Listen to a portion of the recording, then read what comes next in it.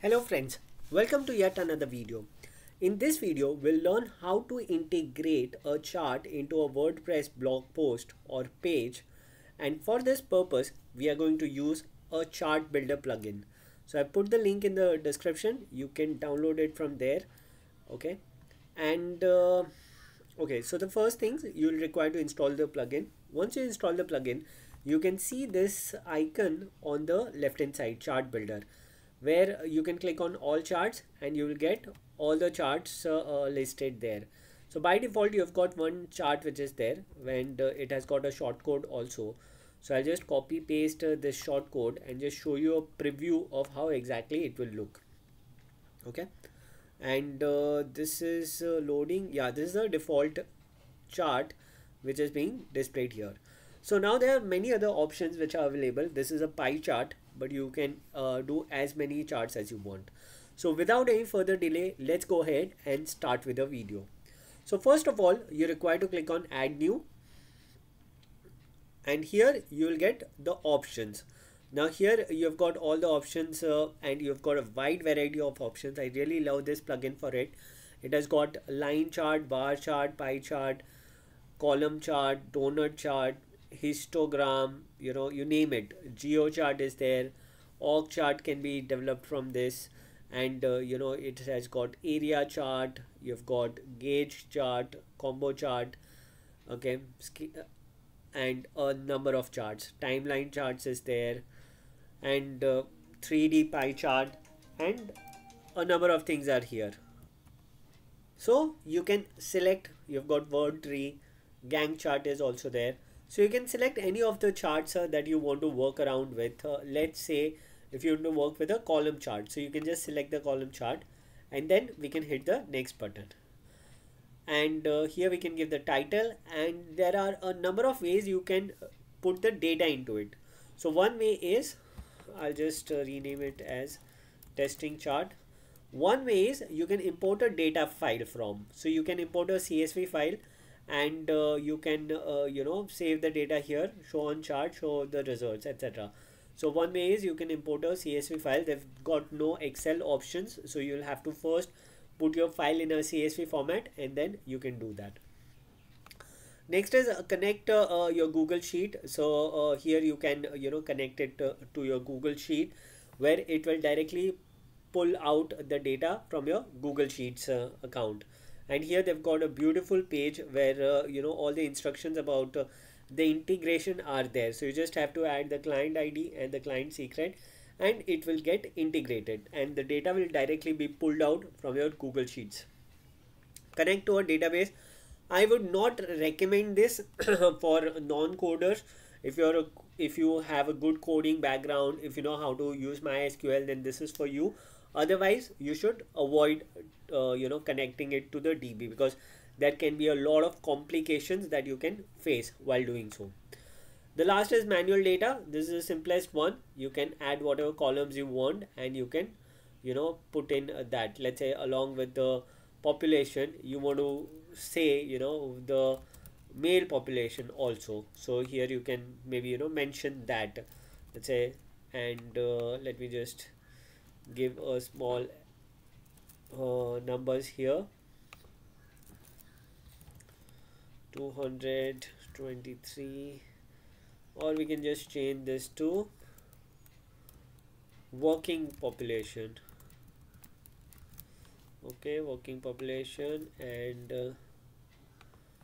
we can 56, and you can just click on show on chart. So you can see, as soon as I've done that, we've got automatically this has come out here. We have got the total population and the working population is coming out here. Again, we have the setting tab here. So the setting tab can help you on the status, chart status. Okay, it's active only. So you can give chart description. You can select the author. Okay, you can show the title if you want to enable interactivity, or what is the style that you want, the color, fonts, etc. You can check the tooltip colors, the ledger color, the axis colors that you want, vertical axis colors, etc. Chart animation. If you want to have some chart animations, you can have those. added as well. There will be some delay, and your animation will appear here. Then you've got a column setting as well. Is it staked? Okay, so do you want it one above the other, or you just want it to be besides each other? So that is also, if you want to group the data, you can group the data as well. And you can select the opacity of your this thing. You can select how wide you want the charts to be. Okay, so you just select 30. There'll be less wider, so you can see. Now depending on what type of data or information do you want, you can add that. What color do you want? If you don't like the blue color, you can change it to some other color also to match your website font. So we can keep it blue only. I think blue was looking good. And so this is how you can do it. Now we can simply close and save this. Okay, as soon as we've saved it, we can just copy paste this here in the new post again. And I'll just preview it back. And I'll just click on preview, and here we have got our chart back, and you can see it looks really nice. Now this thing is getting cut here, so but when you hover it shows the exact details about what, whether it's a working population or it's a normal population. Okay, so this is quite self-explanatory. I mean, it's quite good. Okay, let's try one more type of chart, and then we will move ahead with more details. Okay, so let's give a word tree chart. Okay, we can just work on the word tree, and here we can see we can import the data or connect to the database. Okay, connect to Google Sheet also, and we can have this thing also. Okay, so if you have got the example CSV, I'll just download that. Okay,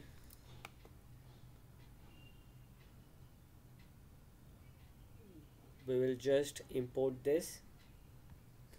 So here we have got all the details: child label, child ID 1 2 3 4 5 6 7 8, parent is so this is the master parent, so it's going to be -1, otherwise this will be 0 1 2 3.